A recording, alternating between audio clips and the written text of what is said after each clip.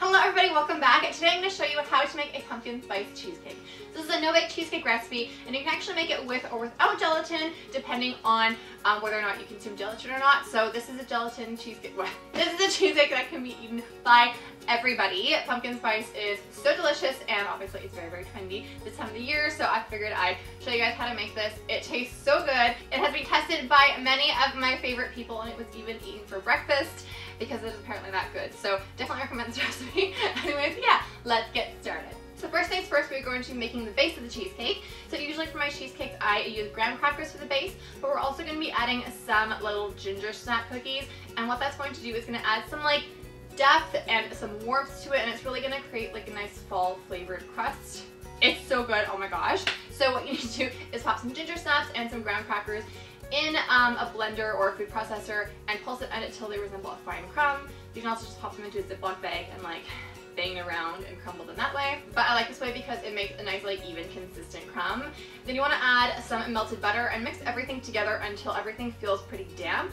And then press that into the base of a 9-inch round springform pan. And if you're new to making cheesecakes, a springform pan is a pan that allows you to remove the bottom because cheesecake, you're not going to be able to like tip it out when you're done with the cheesecake because it'll just fall apart. So these kind of pans allow you to just remove the sides and keep the base intact.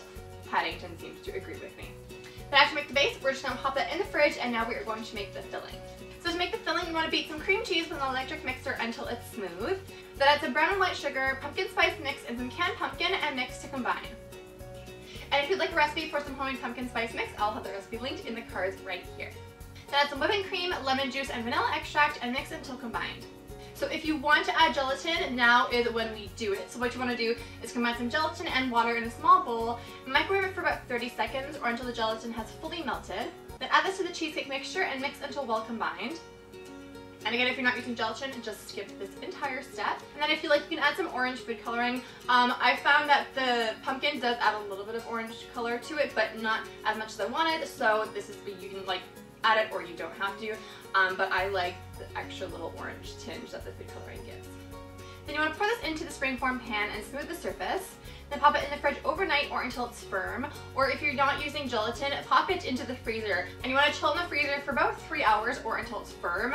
The consistency, it might change a little bit just because there's no gelatin in it.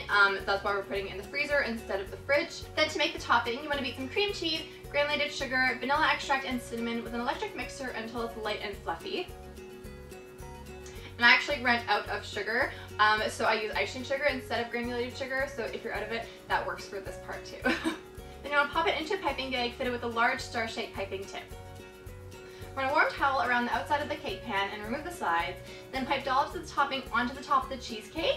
And so the reason why we're creating like a cream cheese kind of dollop instead of a whipped cream dollop, because this is meant to mimic like the whipped cream that you put on two pumpkin pies.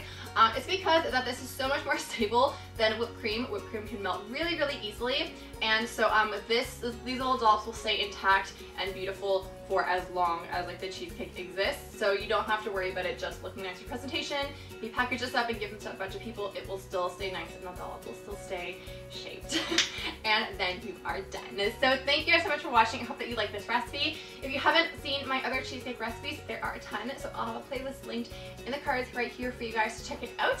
If you haven't yet, please hit the subscribe button and ring the notification bell because I have so many pumpkin spice recipes coming for you, and October is filled with Halloween and like festive and cute videos.